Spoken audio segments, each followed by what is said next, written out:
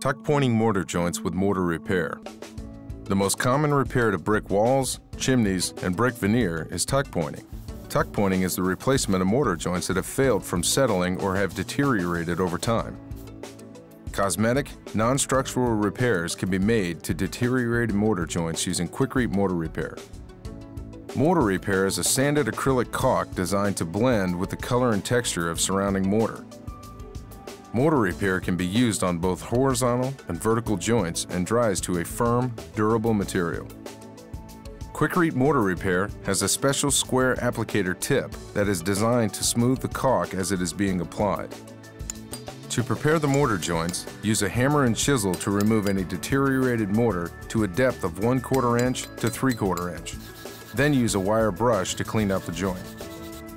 To apply mortar repair, first puncture the seal inside the applicator tip, and then place the tube into a standard caulk gun.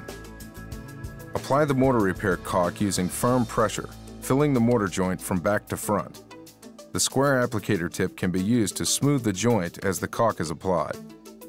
Excess QUIKRETE mortar repair can be safely removed with a damp cloth.